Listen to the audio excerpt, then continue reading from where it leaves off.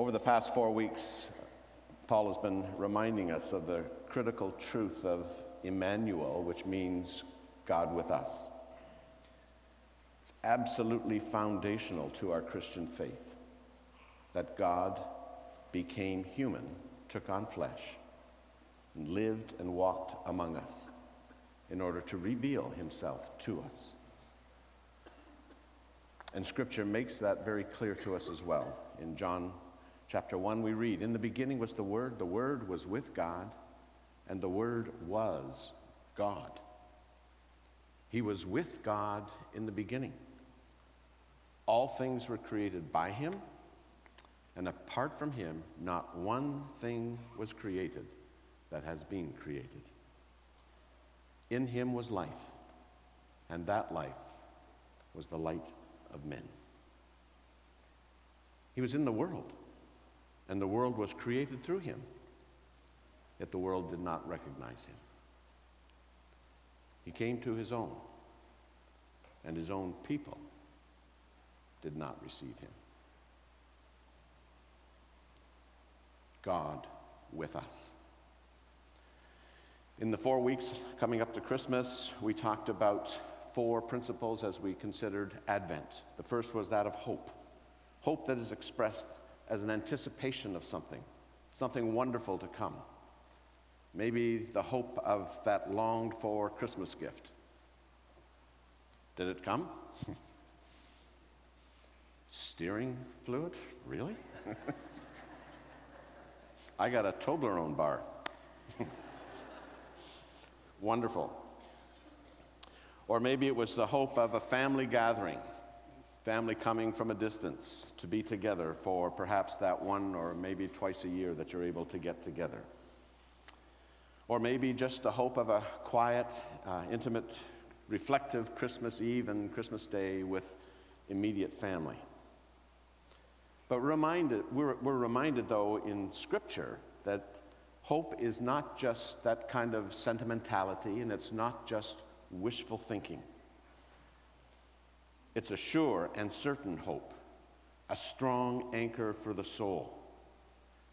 And it comes from the presence of God, God with us.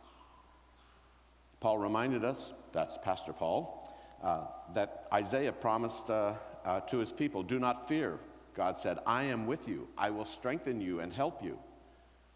The Lord your God is with you wherever you go," Joshua said to the people. But not only does his presence, God with us, bring hope, it brings joy.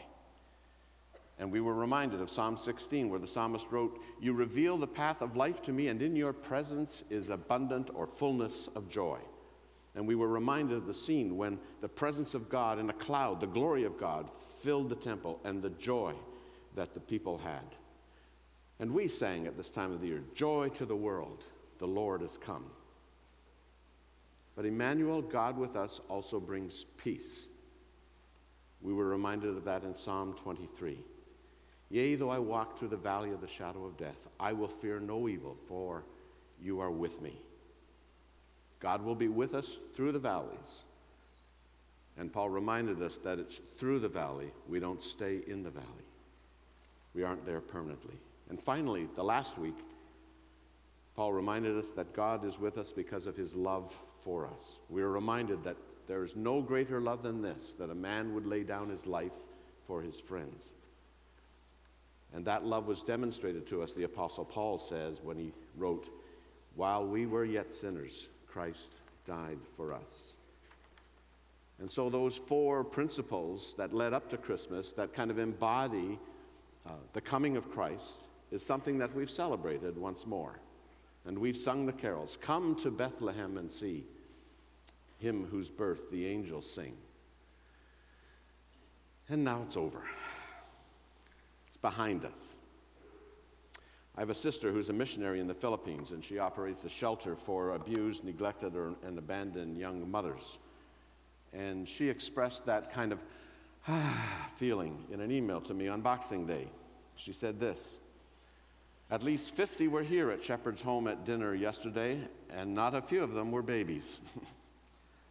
But I'm holding down the fort since most of the workers are on vacation. It's sure nice to have the Christmas busyness over. And perhaps you feel that way too. So now what do? What do I do? Does this build up to an experience of Christmas change anything?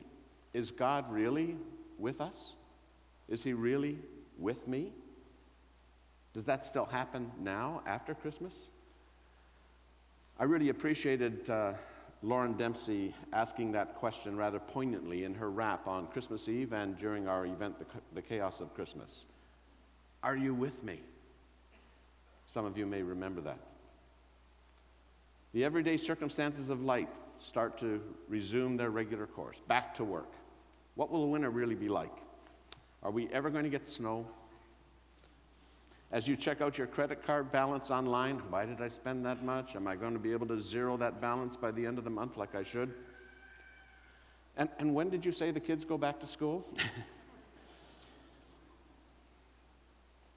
Everything kind of gets lost in the shuffle. Epiphany is typically celebrated on January 6th, and that kind of fades into the background. We don't think about that very much.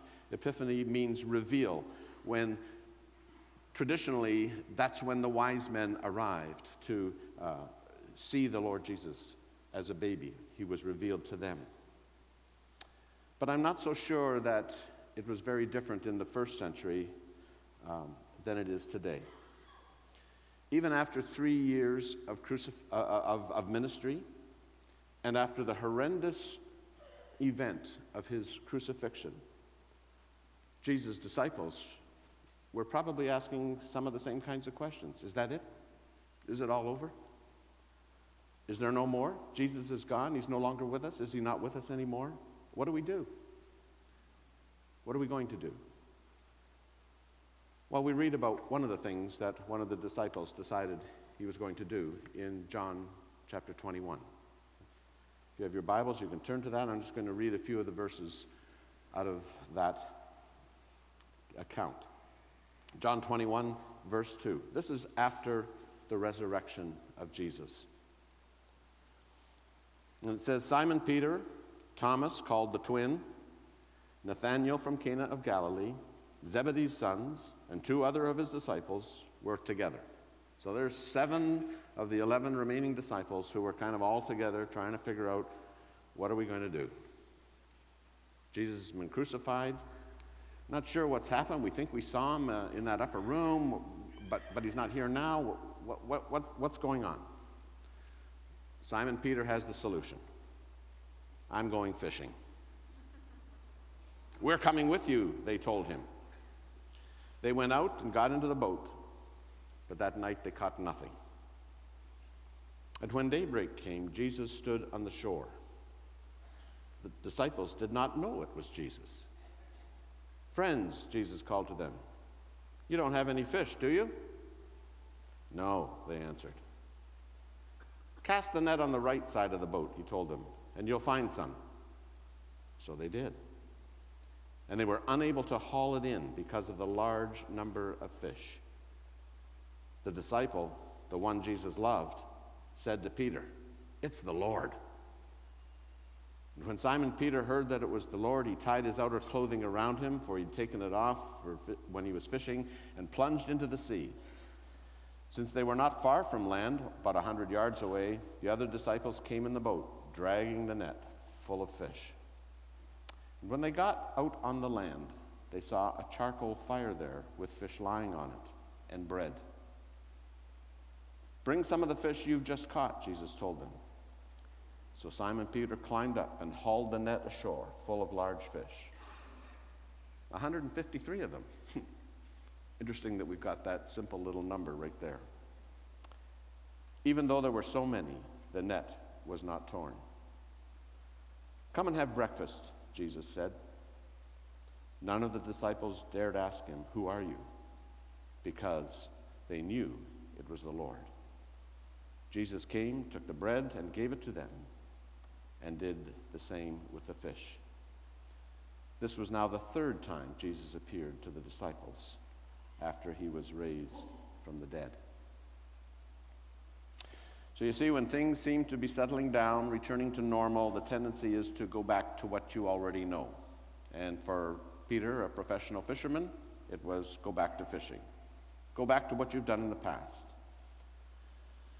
The others were quick to join him. But even when we do that, Jesus is not far off. A miraculous catch of fish is one thing, but I think the most important point to this little vignette in Scripture, in fact, it's easily missed. In fact, it's probably my only point this morning. Jesus gave an invitation to the men, and the men needed to respond to it. He said to them, "Come, bring the fish you've caught. Come and have breakfast." In essence, come and be with me. And I'm sure that as they were eating the fish and the bread, they were experiencing again the calm presence of Jesus, the one who is now the one who had died for them and rose again. This wasn't the first time that Jesus had issued that kind of an invitation to them. He had asked them, "Come and follow me."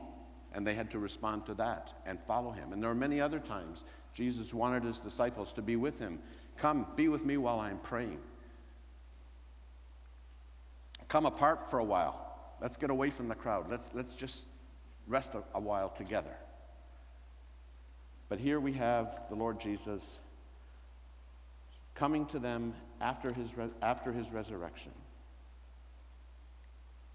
And you know, he will not force his presence on you or on me. He invited them to come to him and to be with him. His name is Emmanuel, God with us. But there is something that is required of us.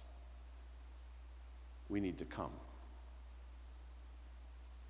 Did you notice that Jesus told them to bring the fish they'd caught? And did you also notice that he already had fish on the grill? It was already there cooking. He didn't need their fish, but he wanted them to come just as they were and offer everything to him. The Apostle Paul acknowledged this in his first letter to young Timothy when he wrote this: "Even though I was a blasphemer, a persecutor, an arrogant man, I received mercy. Christ Jesus came into the world to save sinners. And I'm the worst of them, but I received mercy." Many of you have taken that step of accepting the invitation of Jesus to be your Lord and Savior. His name is called Jesus because he will save his people from their sins. And that's what he wants us to do. But he won't force it on us.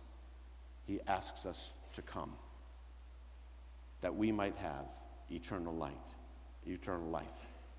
And if you've done that, you need to daily, and I need to daily, we all need to daily accept his invitation to come and dine, to be in his presence, to seek his presence on a daily basis in order that we might have that communion with him. And it's done through simple daily confession, by listening to him through his word, by reading his scripture a little bit each day, and through our prayers of thanksgiving and praise. And it's also done as we come together corporately, as we're doing this morning, to worship God and to worship the Lord Jesus. You know, sometimes I think in our organized way of bringing people together to worship, we tend to forget and to lose the importance of that individual, personal step of coming to Jesus, saying, "Yes, Lord Jesus, I believe your word is true. I believe you are the Son of God who came. The historical and the biblical record is accurate that Jesus Christ, the Son of God, came to earth, not just to live a good life and to give us a good example, but to die for my sins. And I say, thank you, Lord." If you've never taken that step to personally say that, you can do it right now as you sit in your seat. I told you that I thought grade 5 was one of my favorite grades to teach. And I remember back in the 60s and 70s, and maybe even into the 80s, when the Gideon International people would come around to the schools and give out these little Gideon New Testaments. Usually they were red. This one is gold to remind me how old I am, because they gave out gold ones on the year of Canada's 100th birthday, 1967. So I've had this since 1967. And the Gideon person who would come around would also offer one to the teacher. And I gladly accepted it and said, "Thank you." And as he kind of gave a little account of what the New Testament is all about, he would turn to the back page of the New Testament and show them where there's a little statement written where these 10-year-old grade 5 students could make that personal commitment. And it says this: "My decision to receive Christ as Savior, confessing to God that I am a sinner, and believing that the Lord Jesus Christ died for my sins on the cross and was raised for my justification, I do now receive and confess him as my personal Savior." You know, there isn't a specific code that you have to use. You don't have to say those exact words. What did the thief on the cross say to the Lord Jesus when Jesus said, "Today you will be with me in paradise"? Did he have that little phrase to read off and to say to Jesus on the cross? 3 simple words: "Lord, remember me." That's all.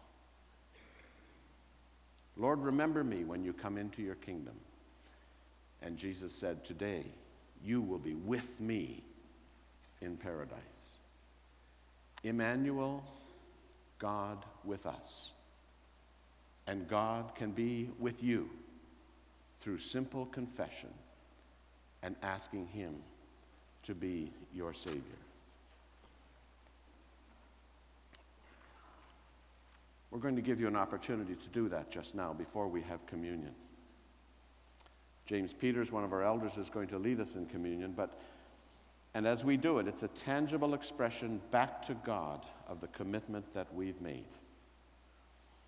I'm going to ask us just to sit quietly and sing as Ben and Dave come up here to lead us. We're going to sing an old hymn that some of you will know very, very well, but because it's old and some of you are young, you may not know it at all. It's a hymn that was sung thousands of times to millions of people as the evangelist who became known after his death, or perhaps even before his death, Billy Graham, known as America's pastor, used to sing and have sung at the end of the crusades that he conducted around the world.